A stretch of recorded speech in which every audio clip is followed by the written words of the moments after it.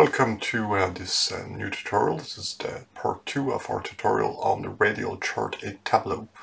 So this is the radial chart, and what we're going to do today is we're going to embed a circular map within the radial chart. I'm going to start by creating a new sheet, which is map 1.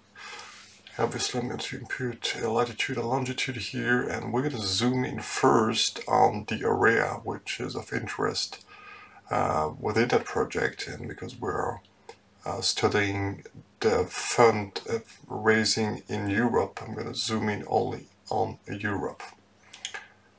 So first, obviously you see that the background is white and it doesn't fit very well with the black background of the radial chart, so I'm going to set it to dark here, but here everything is gray and it doesn't match with the black background here. So what I need to do is first to go in the map layers and to get rid of the base here, and everything is now black, but I lost the borders, which I can put here back, so I don't need the name of the regions of the country, so I'm going to get rid of that too, and I'm also getting rid of the state and province borders. So I just need now to copy this worksheet here, and I'm going to use now Photoshop to create my circular map. So Ctrl N to create a new file here, Ctrl V to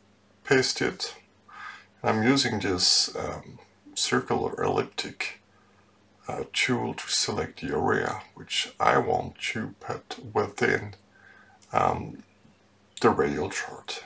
So here just need to adjust a little bit on the area which is best for me. So I have a little bit too much of Iceland here. It's not good enough, so I still need to go a little bit more to the west here. That should be okay. That's not bad.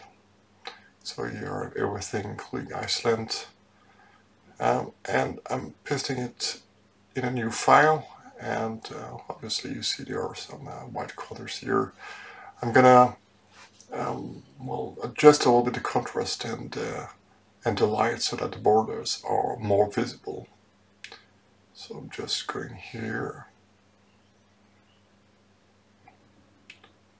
Yeah, I'm just going to adjust the light a little bit, and you see not too much. The gray pixels of the borders should not become white. I'm going to explain why later.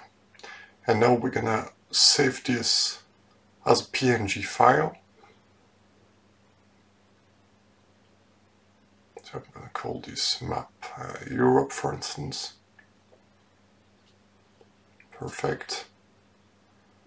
And I'm going to turn those white angles into transparent color.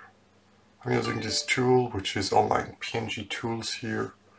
To do that, it's pretty easy, so I just have to upload, and you see immediately I have the new file which I can download. Is perfect here. Just replaced the old file.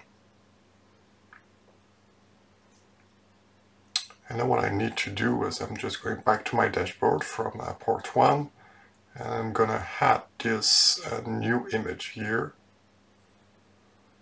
So I'm gonna fit it, center it, make it to floating, and what you see here is that it fits perfectly, so I just have to adjust here, yes, to the circle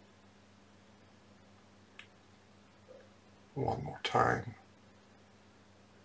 Yes, and it fits perfectly in there. So obviously that map is a static map. There is nothing I can do with it, nothing that I can select on it. So I need to go back to my map number 1. I'm going to add country to detail and the font raised to the size.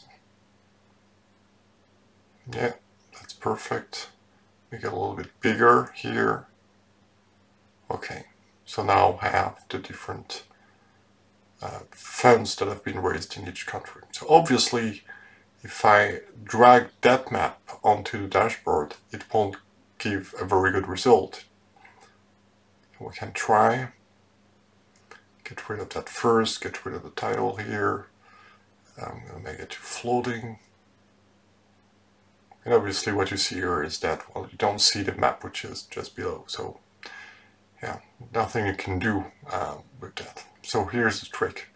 You go back to map layers, and you're going to untick everything after having changed to light.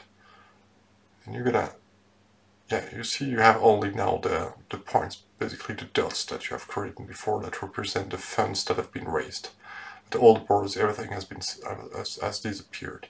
So you now to get rid of that white background, just click on None here, and if you go back to the dashboard, just have one more location that I need to fix here. It's Latvia. Perfect. Here we go, and if we go back to the dashboard, yeah, everything is fine. So I just need now to adjust that square to the circle of the radial chart.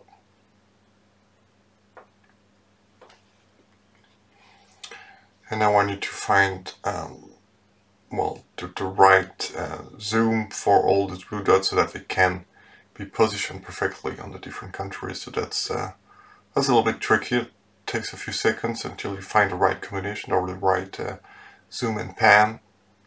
We're gonna do it right now, so that's not bad, but it's not perfect. So let's give it one more try. I'm not entirely satisfied with this one yet. So I'm always looking at Lisbon, Portugal to see where the dot should be. And here that's still not perfect. So let's try one more time. That's actually not bad. Everything is pretty much on the country it should be on. Perfect, so let's keep it like this. So I'm gonna now get rid of the borders. Here I just go on None everywhere. Yeah, and now it's very good.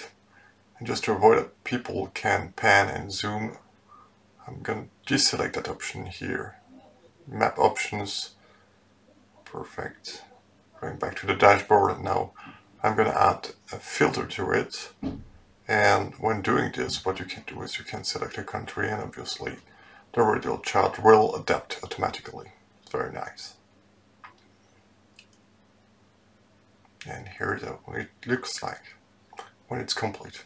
So I hope that tutorial was helpful to you, and if you need any further detail, you will find that in the description. Thank you very much for your attention.